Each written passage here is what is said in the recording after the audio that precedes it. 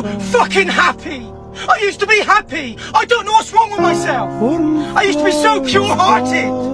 That all changed, and I became quiet, unhappy, tired all the fucking time. I don't want to socialise. I stay in bed all day when I can, in sleep, to block out reality. I use music as a way to escape, but it doesn't really fucking work, it just helps.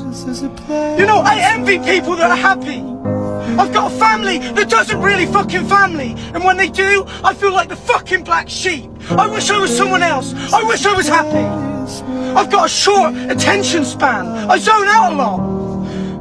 I used to want to go out all the fucking time, but now all I want to do is stay home, locked up in my room, sleeping, watching movies and listening to music. I'm starting to fucking hate myself. I overthink everything. Every fucking thing.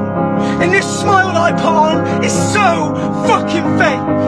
Deep down inside, I am slowly fucking giving up. I don't know what to do or how to express myself.